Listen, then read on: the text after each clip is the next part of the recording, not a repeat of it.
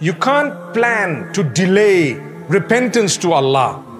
People say, and I've given this example before, people say, well, I'm still young. When I turn 50, I'll go for Hajj and inshallah we'll stop everything. For now, I'm just enjoying life. No way. I've asked people, can you afford Hajj? They say, yes. Are you able to go? Yes.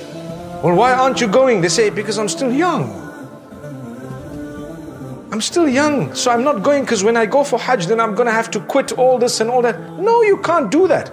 Allah decides when you're going to go by giving you the means and the capacity to go. وَلِلَّهِ عَلَى النَّاسِ حِجُّ الْبَيْتِ مَنِ اسْتَطَاعَ إِلَيْهِ سَبِيلًا. Allah has made it compulsory to go for Hajj for those who are able and capable to undertake the journey. So if you have the capacity, who gave you the capacity? Allah. You have the money, who gave you the money? Allah. So He's decided when you're going to go. If you delay unnecessarily, you're sinful. Yes, if there was a restriction or you didn't get a visa or something, Allah will not hold it against you, but you tried.